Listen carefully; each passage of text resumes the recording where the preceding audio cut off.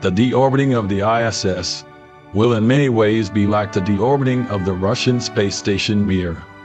During its time, the Russian space station was the largest man-made object ever constructed in Earth's orbit. Its descendant phase was done using a series of controlled burns and a carefully planned step-by-step approach. The space station was brought down using the Progress cargo spacecraft and its thrusters, which were fired at precisely the right time.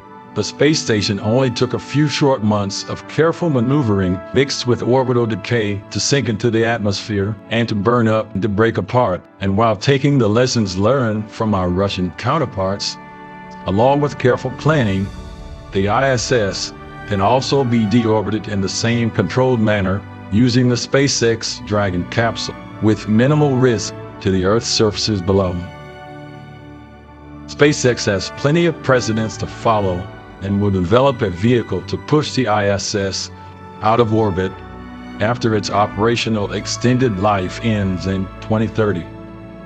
In the same fashion as the Mir space station, the ISS will burn up as it falls through the thicker parts of the atmosphere. The remaining parts will fall safely into the ocean, hopefully thousands of miles away from any populated civilization.